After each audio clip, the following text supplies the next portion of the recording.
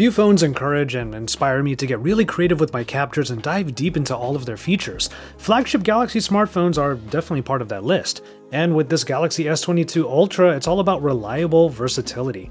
I mean, just the intro alone was shot using most of the lenses at 4K resolution, slow motion, and after setting up the shot, I didn't have to reach over to the record button because this S Pen down here is now the effective remote not just for hitting the shutter, but for even changing up the modes. And with the coffee boost completed, let's get out and about with the cameras of the Galaxy S22 Ultra. Hey, it's Joshua Vergara. What's going on, everybody?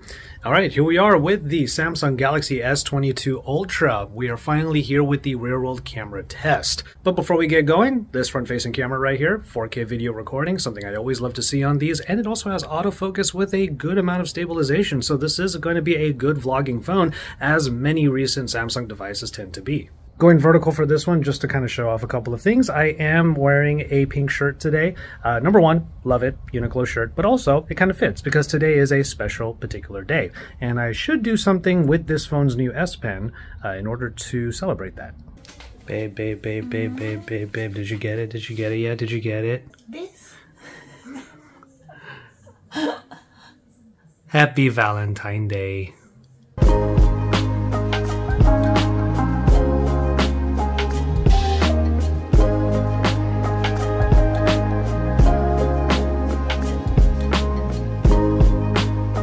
Hello everyone.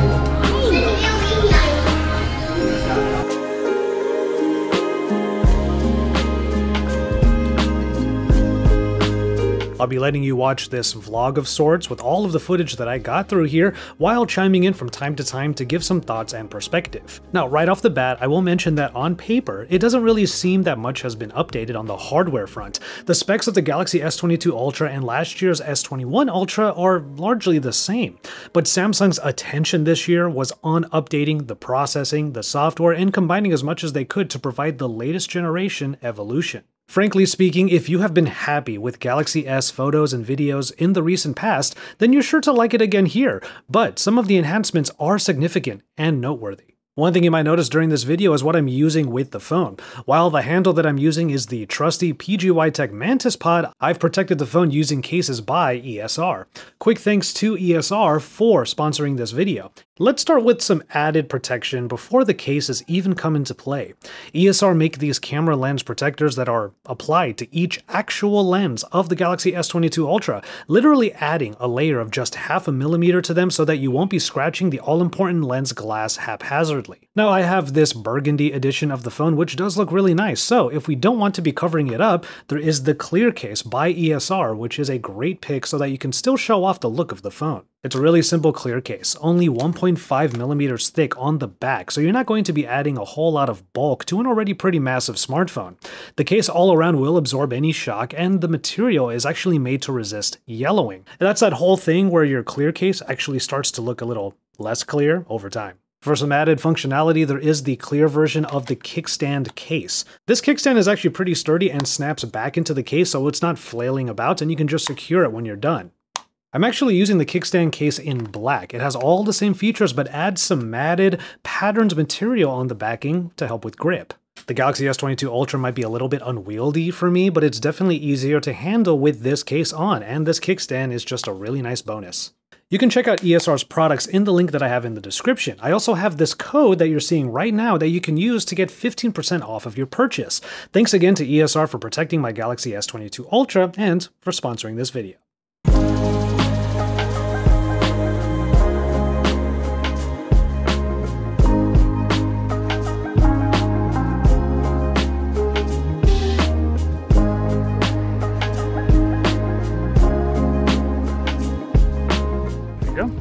Nice 4K video recording on the front. Always love that across every Samsung Galaxy device. Well, flagship device, I should say. But yeah, I'm always going to talk about it every time I do it.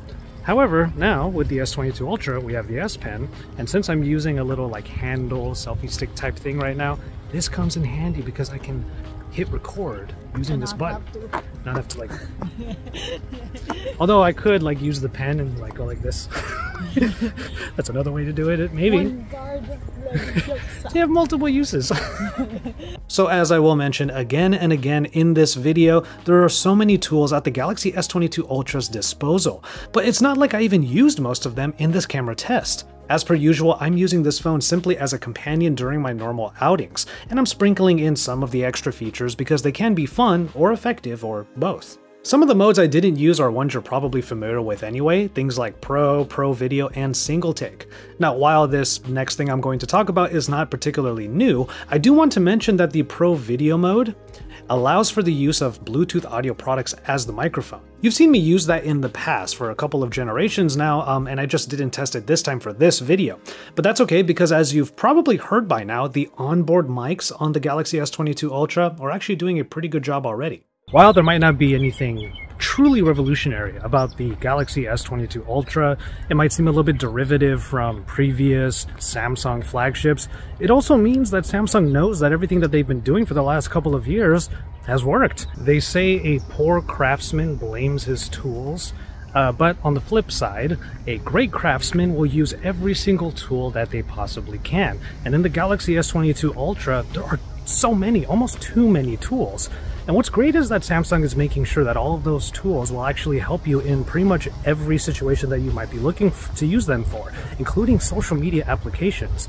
I just started the recording on Instagram stories using hands-free mode, but I was able to trigger the recording using the button on the S Pen. I'm going to do the same to stop the recording also. I'm just going to go over here.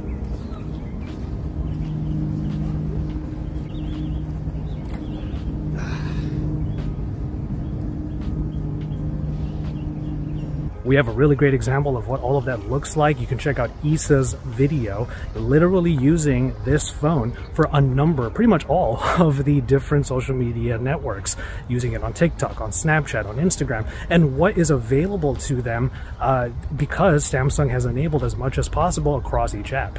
And this is all very significant because historically, using Android phones for social media platforms, recording on them and whatnot, it hasn't always been the best experience. So Samsung is trying to address that in the Galaxy S22 Ultra, not just providing all of the lenses for use in those applications, but also the processing and of course, extra tools like the one in my hand. If there's one thing I really appreciate about the Galaxy S22 Ultra shooting experience, it's the stable footage. For someone like me that likes parallax and panning motions in my videos, even in my smartphone vlogs, the combination of the digital stabilization and the OIS across most of the lenses actually elevates the shooting experience on this phone. Once again, used the S Pen so that I can trigger the recording in this mode that was introduced in the last generation, the director's view. Something that you can argue may not be particularly useful for everybody, but as I walk through the LA Arboretum right now, you can see me in a perfectly framed shot in the corner, and I'm just using the wide angle at the same time to just document this little stroll that I'm having through the lush gardens.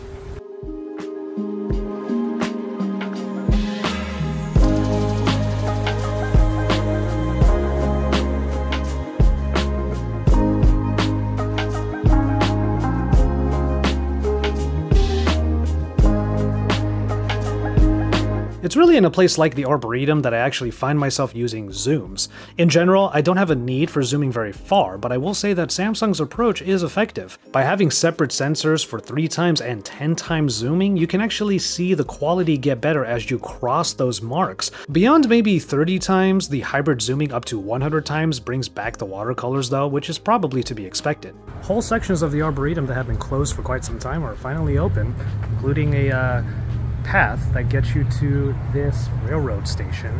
Historical, it's not in operation anymore, but it's nice to see that. By the way, wide angle camera on the rear, turning it around and using it as the vlogging cam. Because the ultra wide angle is capable of autofocus, it means that I can use it pretty effectively for vlogging like this, but it also lends itself to an extra feature, and that is focus enhancer. Basically, it's like a macro mode, and you've seen me use it a couple of times already in this video. I mean, you just have so many different tools at your disposal, and that's the best part about this phone. I didn't even use everything in the making of this YouTube video. However, this clip is using the auto framing mode on the front-facing camera, so with that turned on, and I think it's at 1080p right now, that's the resolution it needs to be in. If I were to move back,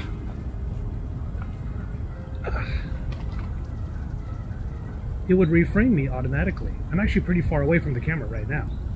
And of course, let's not forget portrait video. This is their take on the bokeh effects in the background and whatnot. My favorite filter of these is glitch, which is kind of funny, a technological glitch filter in a place full of nature. Or of course, color point. This one is also fun to use. And finally, we have a look at one of Samsung's main enhancements, Adaptive Pixel. It's basically their fancy way of saying that everything the main sensor can do has been just mashed together to create great pictures. Now, the technicalities of it all might be overwhelming, but basically, it's adding a shot of the full 108 megapixel high-resolution readout on top of the other two tricks that smartphones tend to use to get good pictures, pixel binning and multi-frame HDR-like capture. All of that together is meant to provide not just great shots in general, but to help in more difficult scenarios, like this one. And this is pretty much what it looks like to my eyes right now. It's pretty dark over here, and it's really light over here. But using the main sensor, tapping on both areas, it does seem that the adaptive pixel that Samsung put into the S22 Ultra is actually doing a pretty good job, evening out the highlights in the middle, and then making sure that this, on the right side, all this bamboo, is actually getting exposed a bit more properly. Speaking of additions to the photo experience, check this photo out. Can you tell that I was actually in it? Yep, this is the object eraser at work, and I was right there in the middle. Now that we have the S Pen, it is easier to select the subject to remove, so if I just sort of draw a little line around myself there, perfect, hit erase, and it's gone. There might be a tiny bit of a smudge that's actually there, but if I were to just show you this casually, you probably wouldn't be able to tell that I was originally in the center of this shot. And besides, why would you want to take me out of this rather majestic looking shot that was both adaptive pixeled because it was shot against the sun, and I also snapped it myself using the S Pen. I say it all the time about cameras, smartphone or not.